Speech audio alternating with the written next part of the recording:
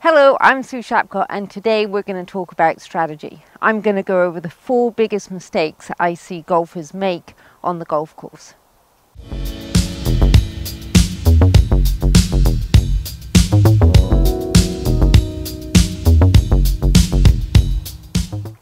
Okay, so strategy number 1. I have a shot that's about 100 yards from the green.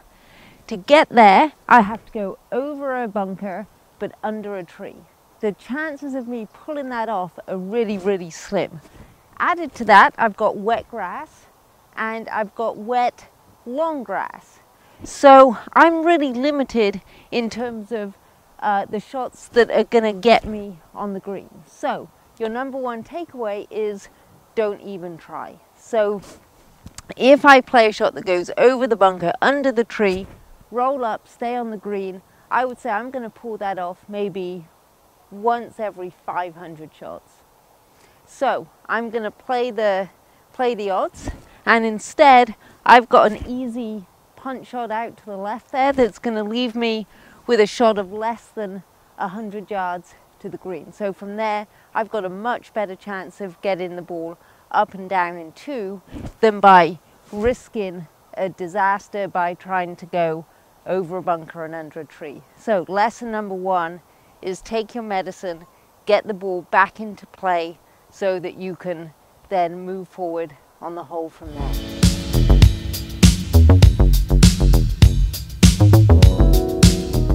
Okay, so this is the front of a par 3. We have a stream running down here, we have a bunker on the right, we have a bunker on the left, and at the back of the green there isn't much other than a little bit of undulation.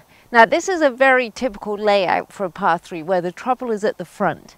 Now if you have a look at the shot patterns of most golfers, when they miss the green then they do miss it on the short side.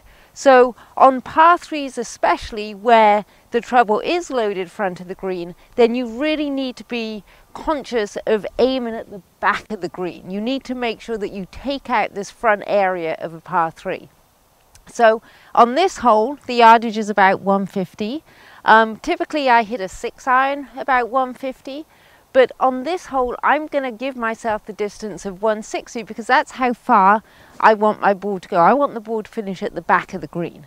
And the other consideration, of course, is not only the total distance of the hole, but how far you need to carry the ball. So you really need to up your club on par 3s to make sure that you get over the trouble and get the ball to the back of the green. It's going to save you shots and it's going to take out some of this trouble at the front.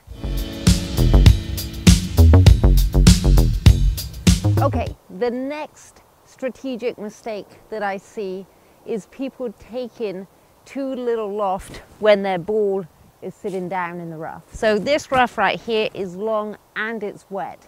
Now, when the grass is long and wet, it means that as you swing, the club is going to get caught up in the grass. It's going to turn the club head down and de-loft the club.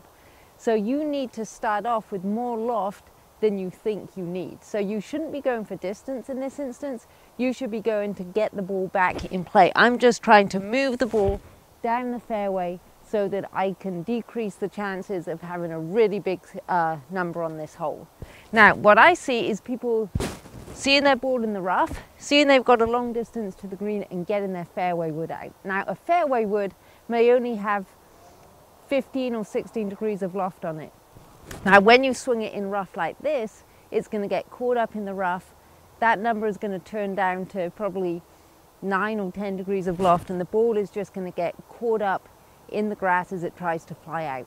So you need to increase the loft that you have on the club, make sure you get the ball back into play. So maybe even a 7-iron or an 8-iron is a much better strategic choice for getting the ball out of this long grass.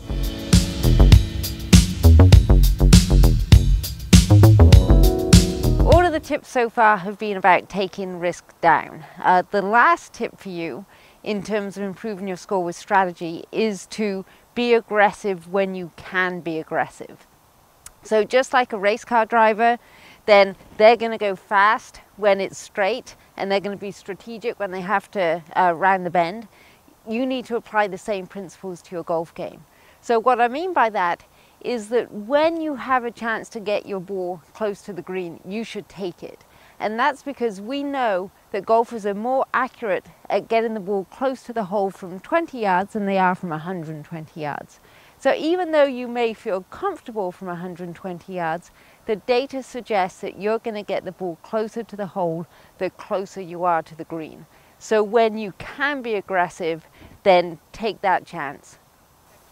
Okay, thank you for watching. I hope these strategic tips help you improve your score. Please subscribe to our YouTube channel for tips to help you improve your game.